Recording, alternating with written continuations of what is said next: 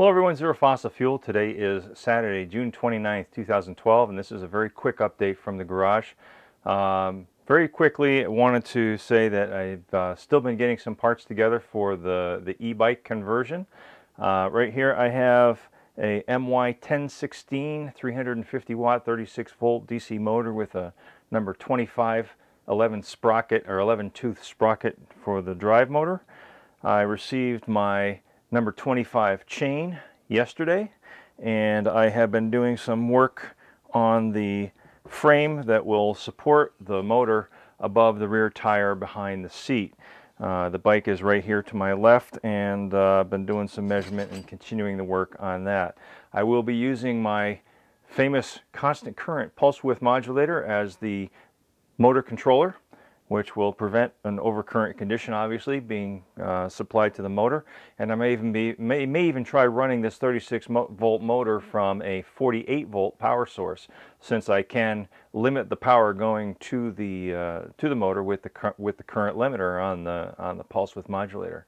So that turns out to be a very unique feature that may come in very handy in this application.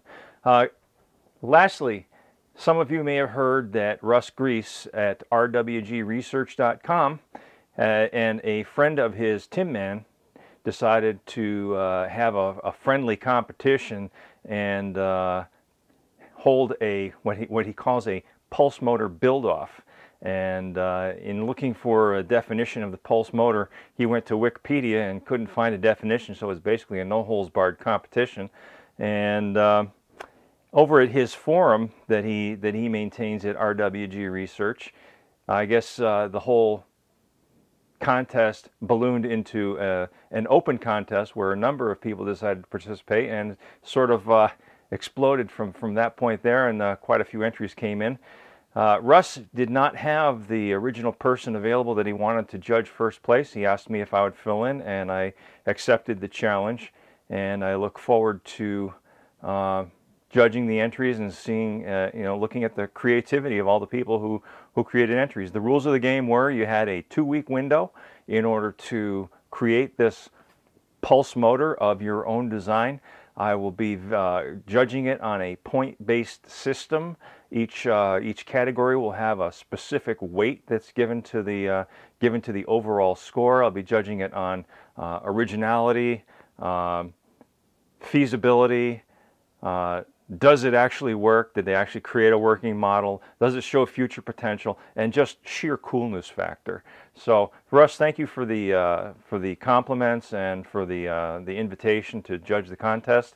Russ wants to keep this fun and friendly, and I think Russ succeeded in doing that.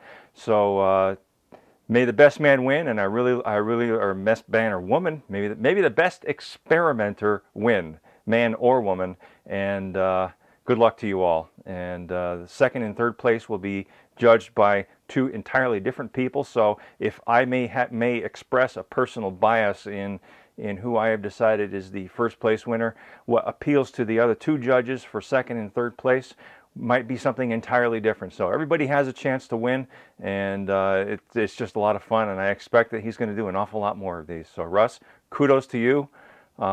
Everybody else who participated, good luck. And those of you who are watching along, if you haven't built something lately, get out there and build something, because when you build, you learn, and when you learn, you become a better person. That's all for now from the lab. Zero Fossil Fuel, everyone take care, and as always, peace.